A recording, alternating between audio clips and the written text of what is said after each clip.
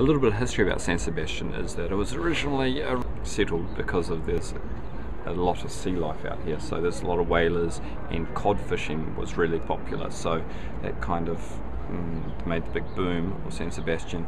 And then Napoleon's troops came and occupied it, and during the War of Independence in 1813 the Duke of Wellington along with the Portuguese came and liberated San Sebastian from Napoleon's troops. So 1813 they came through, they beat Napoleon's troops, forced them out. But the problem was after that is they lit fire to the town. So there's a massive fire and it burned basically the whole city to the ground. And then after that they decided, let's rebuild the city to its original layout.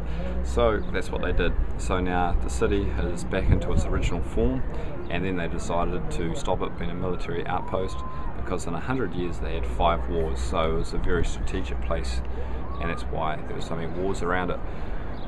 So after they stopped that, it became a peaceful city, and now it's obviously a Spanish town right on the border of France.